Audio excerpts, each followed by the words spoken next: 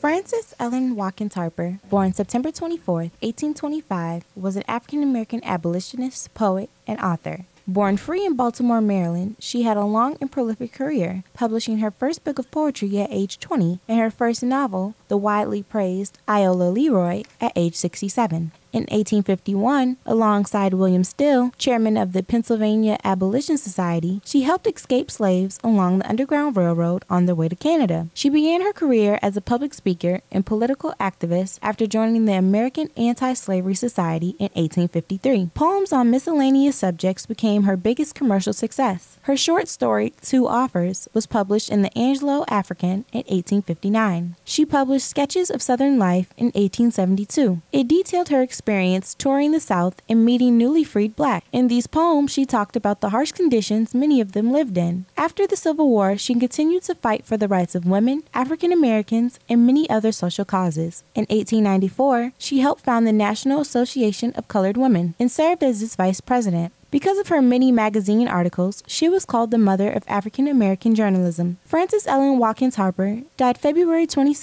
1911, 9 years before women gained the right to vote. My name is Xaviera Johnson, and this is your moment in Black History.